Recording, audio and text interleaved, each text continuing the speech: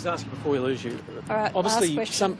most of your opponents will come from Western Sydney, that heartland of immigration. They would obviously view some of your policies as divisive and racist. Are you worried? And I'm not saying that's a fact. I'm saying they will view it that way.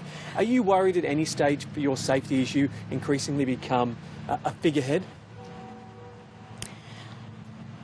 Because if you have the power to implement a Royal Commission against Islam, you will naturally become an opponent of theirs. That's a very large proportion of the community. Are you concerned about your safety?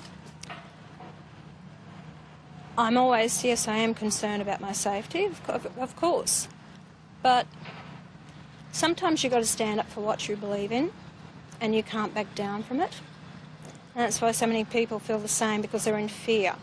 And that's why I think maybe why some of the other members of Parliament have not taken a stance against this as well. Do you want fear to dictate our lifestyle ahead of us or for our future generations? I don't. And that's why I think that sometimes someone has to take a stance. Just one final question. Yep. You know, Please.